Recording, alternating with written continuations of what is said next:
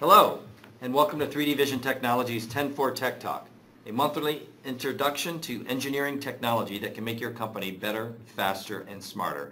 I'm Todd Majewski, your host for today. Today's topic is common uses for 3D printing in medical applications. Our guest speaker is Jeremy Marvin, application engineer for 3D printing. Jeremy works out of our Cincinnati, Ohio office and has been with 3D Vision for over 5 years. Good morning, Jeremy. Good morning, Todd. Thanks for having me. So, Jeremy, before we get started, I'd like to tell our listeners a little bit about you. So before you came to 3D Vision, you worked in manufacturing and design for many years. Can you tell me a little bit more about that? Sure. Right out of school, I started out as a co-op, like a lot of engineers do these days. And in the paper industry, we did some custom machinery, some custom products for that market. And then I moved into a different company as a process engineer. Still doing machine design, very large, heavy industrial machines. And, I spent, time at the computer doing the design work. I spent time on the shop floor when issues arose, either doing assembly or doing manufacturing. So I've got 19 years under my belt on industrial experience. So really a problem solver. I would think so, yes. Yeah, got it. Okay, so now that you've been with 3D Vision and you're on the 3D printing side of the business, tell me, what does an application engineer do? So as an application engineer, the big thing that I do is, visiting customers with our sales team. So we've got sales people in Michigan, Indiana, Ohio, and Kentucky. And so right now I'm the sole 3D printing AE, and we visit customers, and, everybody's excited about 3D printing. They're excited about this, but how do they fit it in? And then, how do we pay for it? So I'm looking for those issues, those problems, and then maybe matching that with the solution that we might have. All right, so you're finding the right application in printing for a specific customer problem. Yep. And then as part of that, we'll do a proof of concept that we call benchmarks. We actually deliver a part to the customer so they can see it, and then they can compare that traditional versus a 3D printing. Yeah, so the old way to the new way. The old way to the new way, yes, sir. All right, well, sounds like that's going to be part of our topic today. So why don't you talk a little bit about the topic of this presentation? So we're going to see some common uses, getting right into the presentation. We're going to see some common uses of 3D printing in the medical industry, specifically 3 key areas that we kind of focused on. Number one is hospitals, seeing how doctors and surgeons and other members of their team are incorporating 3D printing into helping save patients' lives, improving the outcomes of surgeries. We're also going to be taking a look at design and manufacturing. Maybe it's a medical device manufacturer, seeing how 3D printing is helping with prototyping, improving time to market and reducing costs. And then we'll close out with orthotics and prosthetics. We'll see how going back to that new way, old way, new way mentality is seeing, where we were at in history and seeing where that's going to end up in the future. So most of your presentations are really examples of how in these 3 areas. I know that design and manufacturing has been using 3D printing, for a long time, but you're probably going to show us some new exciting ways that they're using. Some new ways, exactly. And then before we get going, I do have a poll question for you. All right, so do you know somebody that's ever had a potentially life-threatening surgery? Now, either that's yourself or a loved one, like a grandfather or a close relative, so close friends? Yeah, I'm sure we're going to get a lot of yeses on this one. Almost everyone knows somebody. Yeah, I was just thinking back to my own childhood. I had grandfathers that were in the hospital a lot. As they age, it seems like you're there more and more and more. Sure. So let's take a look at our results on this. Yeah, just as we expected. A lot of people know someone who's been in surgery that could have been life-threatening. Now we're not talking like shoulder surgery or knee or orthopedic type work. But this is life-threatening. Life-threatening. And just a quick number for you. In North America, 1 out of 6 surgeries results in some sort of complication. Oh my gosh, you're kidding me. So yeah, on average, that more than doubles the cost of that surgery. So that complication doubles the cost. So if and any life-threatening surgery is usually in that 50, 100,000, even sometimes hundreds of thousands of dollars when you're dealing with life-threatening surgery. So 1 out of 6. Keep that number in mind. That's amazing. All right, so focusing on hospitals for the time being, kind of the old way, new way. So, a couple decades ago, when X-rays first came about, we were talking about a flat two-dimensional image. All right, and doctors could look at that. They could kind of plan out. It was an educated guess when they were planning for the surgery.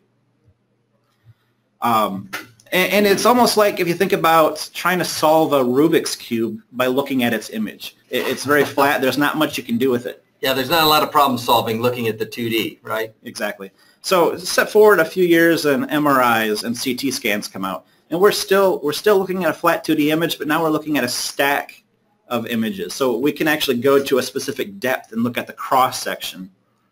Yeah, it gives you a little more insight to what's going on. Yeah, that's old way, new way, and that's traditional. I've had CT scans many times. Yeah. Yep. And so now we're able to take that same CAT scan data, that same CT scan data, and do customer organs, customer part or patient parts.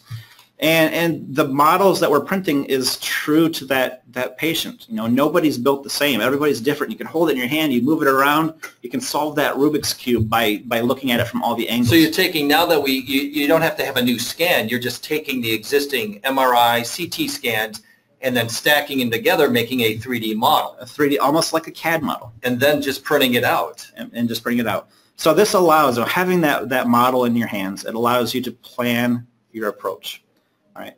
It allows you to look at it, to maybe get your team on board, practice the procedure. We can actually print in different feelings, different tactile feelings, so people that are using the surgical tools can try it out and feel it before they actually go in there. If I ever have my chest opened up for whatever reason, my doctor's going to have like 10 models of my heart before he goes in there. All right. This will allow him to determine possible complications, rule out certain treatments or certain ways of going about it, and then to better communicate with this medical team and to educate the patients. In a study of reconstructive surgeries, the use of 3D models to plan or practice was shown to reduce operating time by 18%. Wow. 18%. That's huge. Yeah, that's. So there's hospitals using this now? Lots of hospitals. Okay. And we actually have a couple of stories about that. So this is regarding Mia, who was born with a congenital heart defect. And actually, the name of her defect was so long, I couldn't fit it on the PowerPoint slide. Okay. Wow. So her doctors, they said that she was inoperable. So whatever was wrong with her heart was eventually going to kill her unless they were able to fix it. So that's news no parent ever wants to hear. Oh, yeah. I've got two little ones, and I would hate to hear this.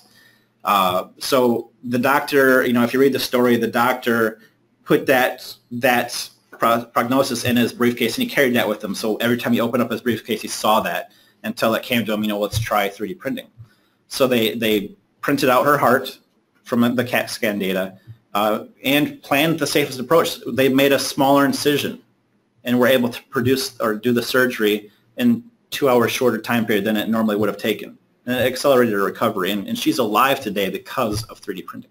So what's that she has in her heart or in her hand? That is her heart. So that's the 3D model that the doctor used to save her life. Save her life. Fantastic. Yep. And you guys are interested, over on the side we'll have a link to download the white paper on that. Feel free to grab that as they pop up.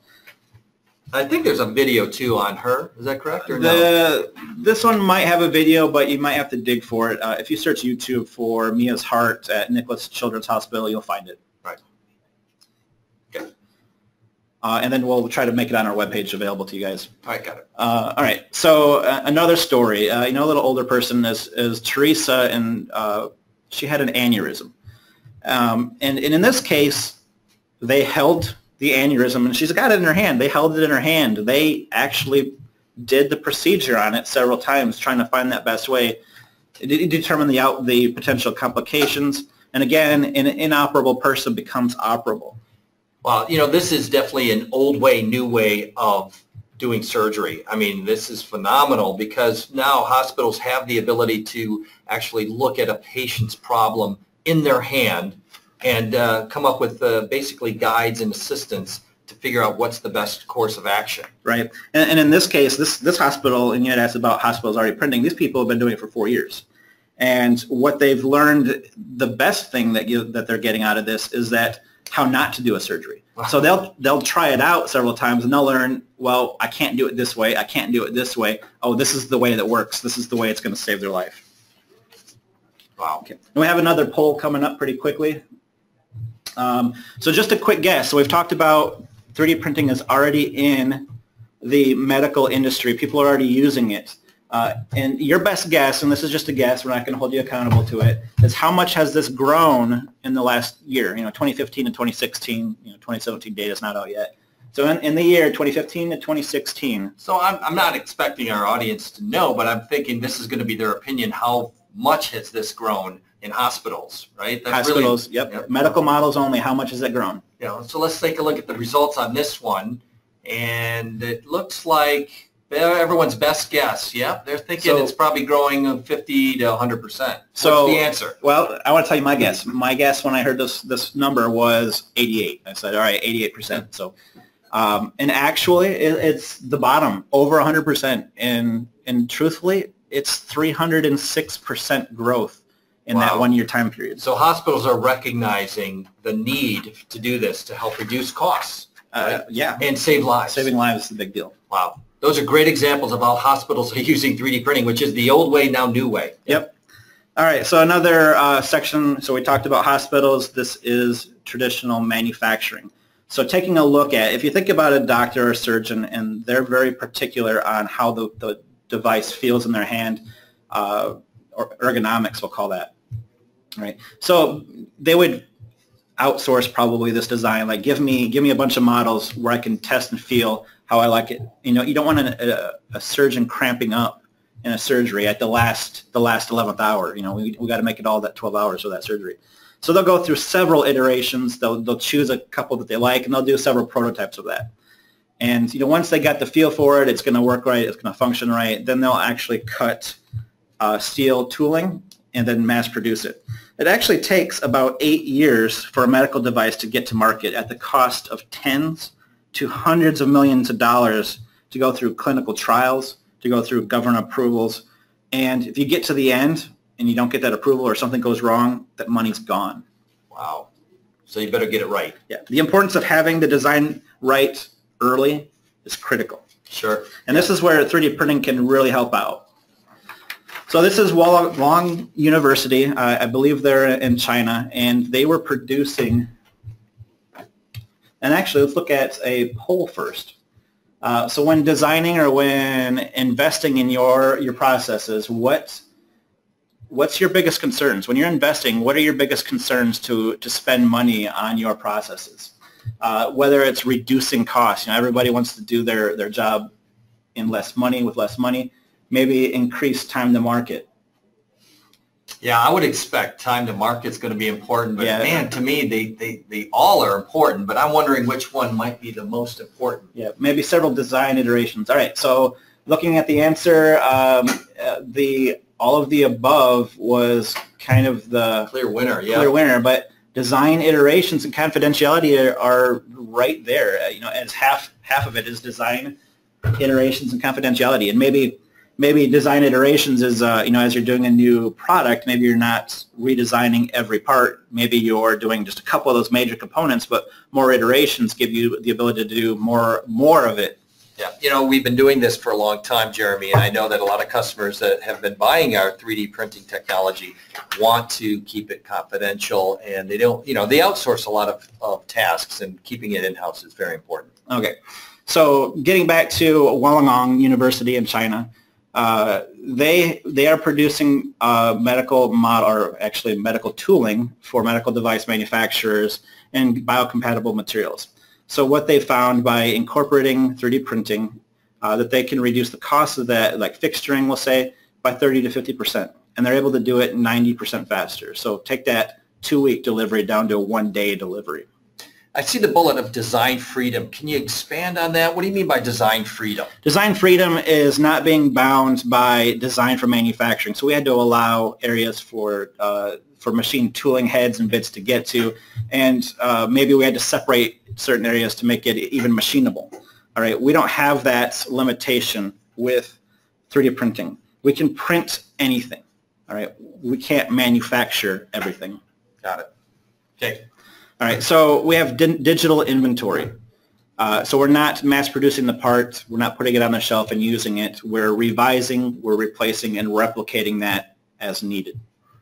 Got it. So you're building it as you need it versus making 100 and then inventorying it. Just in time is making its way to medical. Old way, new way. Got it. Okay.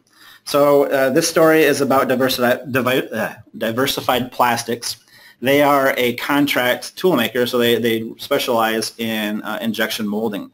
And specifically, their biggest client base is in the medical device industry. So if they had a customer come to them and say, I need a prototype of my part, they would cut a mold out of aluminum or a very inexpensive tool steel. So their turnaround time on that's about 5 weeks, and at their cost about $13,000. Right? So once they incorporated 3D printing, that took they realized a cost savings of 88% and a time savings of about 80%. Wow, that's incredible. So they are making short-run tooling, or is this can do lots of parts, small amount of parts? No, either short run or their big story was the prototype. They couldn't get a prototype cheaply or very inexpensively. It was always a long lead time, and it was always very expensive for just a handful of parts. Okay. Have one more customer story in this section, and this is about Assist Medical. All right, so in their case, they needed a cost-effective way to manufacture for either clinical trials or pilot commercial production. Now, looking over at this little device over here on the side, the housing around the screen is actually 3D printed in the end product. So they didn't need a large quantity; they just needed the couple dozen that they needed to get out in the field. All right, so that's there. It eliminated so much tooling. And we talked about the molds costing tens of thousands of dollars. The mold to make that's pretty insane. They eliminated all that tooling, and then people could see going from prototype to final production much quicker, producing organic shapes, complex geometry, and the design freedom. We don't have to have draft anymore. We don't have to have the certain wall thicknesses just to allow it to inject correctly. Right, and then shrinkage and all the things that come with that. Yep. So the ability to produce the part any way we want without having those limitations, or maybe it can't be manufactured any other way.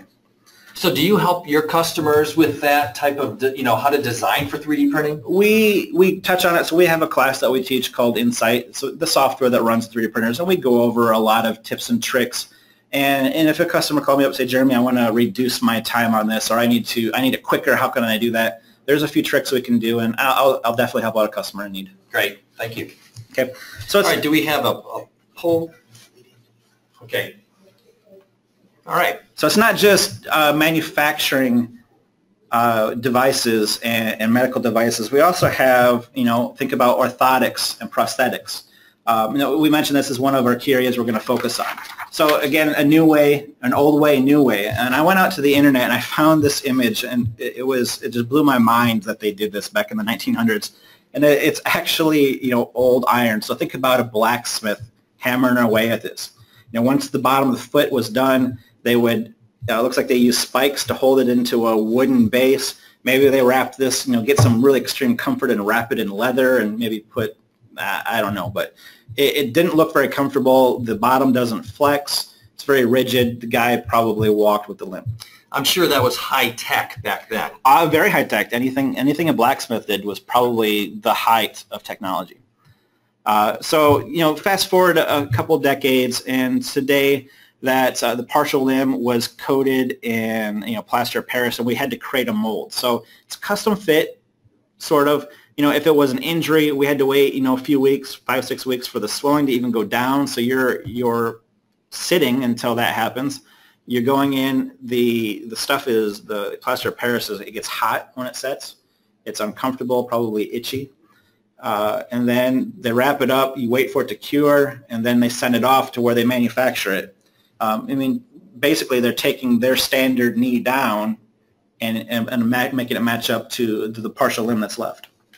Right? So that traditional method with using the plaster of Paris can cost upwards of about $40,000.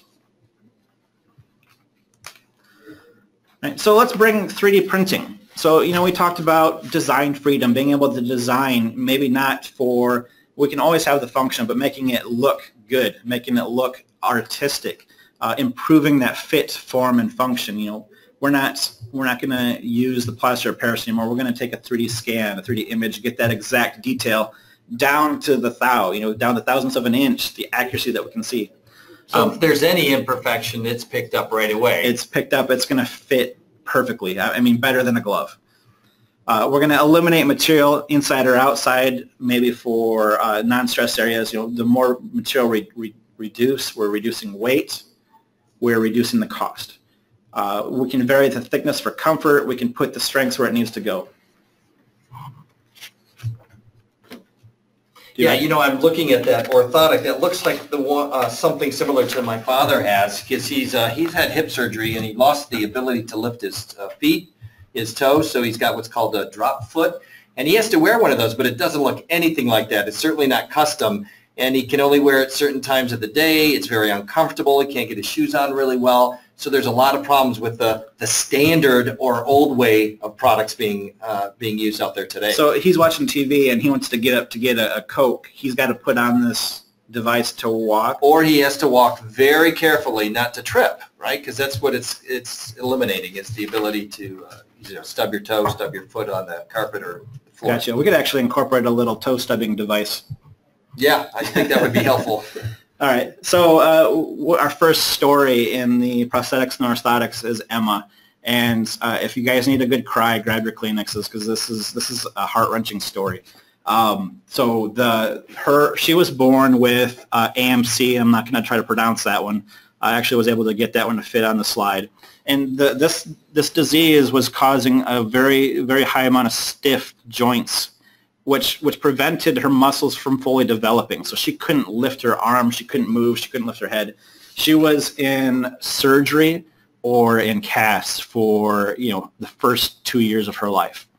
Wow. So her parents went to a medical show. They saw a device for adults, but they didn't make one for kids. So they approached the hospital. Oh, you mean an exoskeleton? Yeah, the exoskeleton, or the device, the medical device that she has.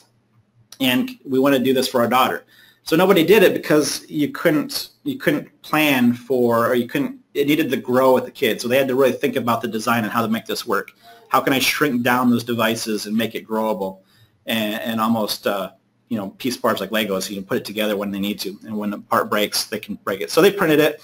And now, this lets her play. She can move her body. We have a little white paper that'll be available for you guys. There'll be a link to a video somewhere in there, but watch your story. It's an awesome story. That's incredible. Yeah. Give me that Kleenex, by the way. Okay. All right. So our last story of the day is Alex. So Alex was born with just a portion of his right arm, and he received a first 3D printed prosthetic in 2014, and it was early. I mean, 2014. That's 3 years ago. That's pretty early on. So as time progressed and he needed a new one, the company Limitless Solutions created a new one for him. And they if you look at it there in the picture, you can kind of see it's a little bit like Iron Man. And Robert Downey Jr. showed up in costume, in character as Tony Stark, this guy's hero, to deliver this hand, and turned out really well for him. So as far as I know, he's still wearing it. But that new 3D printed prosthetic is saving, as far as savings goes, 99.5% saved based a traditionally made prosthetic. Wow, that's huge. So because it's 3D printed parts and all the parts are lower cost and compared to an original, I'm sure compared to Tony Stark's arm, it's a lot cheaper, but that's amazing savings. Yep. So that company actually open sourced the design. So if you know somebody that needs one, you can go print one. You can donate one if you wanted to. Wow. I'd love to hear that more of that story. I'm going to check out that website. Sure, and that's limitlesssolutions.org. All right, so just some conclusions to take away from our presentation. So hospitals are using 3D printing today and have been doing it for a couple of years to improve patient outcomes, saving people's lives. They're holding that heart, holding, whatever organ, true to the customer, true to the patient, that actual patient's anatomy. We saw how device manufacturers are improving speed to market, improving quality, and reducing that tooling cost. And then the last thing we touched on was the orthopedic and orthotics and prosthetics, and how the development of that is being revolutionized with 3D printing. There's a lot of different areas. Why don't we jump into our Q&A session, and let's see if we've got some questions that we can kind of cover for our customers. Looks like there's a question coming in, and it says, do you have any metal parts? That's a great question. And what I think we want to do is maybe tell our audience that you did a presentation how to build metal parts without a metal printer. Yep. And when was that? About maybe 6 months ago. So what we should do is send a link to that client and show them the video, and they could watch a tech talk we did on how to make metal parts without a metal printer, using a plastic printer and then doing some other processes to make a metal part. So that might be good for him. Here's a second question. I can't afford a 3D printer. How can I help my patients? Maybe you can take that one, Jeremy. So if I had to have this, if I was very passionate about printing and I couldn't pay for the printer, I would probably outsource the building of those parts to service bureaus. As long as I had the CAT scan, the MRI data, I could send that off and I could have it printed. And we have a couple local service providers that could do that. Us included in that. We could help you build that ROI. Right. So I guess if you can't afford the printer, yeah, you certainly could just have a part built, which is a very easy methodology. All right. Let's see if we have any other questions here. And I think we hit all of them. That sounds good. Okay. Well, you know what? Thank you for the 30 minutes, audience. And Jeremy, I thank you for all the information. Some of those stories were fantastic. I want to tell everyone that's listening that we are recording this session, and we'll send you an image or a link to the video. And I want to make sure everyone knows that. Also, if you want to share that with colleagues and friends, feel free to do that. Thank you again, everyone, for coming. I appreciate your time. And don't forget to come join us next month at our 10-4 Tech Talk, where we're going to talk about SolidWorks World 2017 recap. I appreciate it, Jeremy. Thank you for your time. And goodbye, everyone, and have a productive day.